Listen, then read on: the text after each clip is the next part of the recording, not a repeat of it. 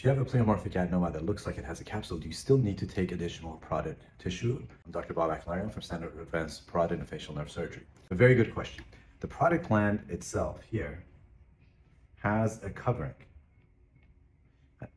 And the tumors, generally speaking, have a covering as well, as you can see, this blue. And our imagination is that this covering is full and complete. Pleomorphic adenomas are odd because the covering they have has variety in it. There are areas that are thick, areas that are thin, and areas where there's breaches.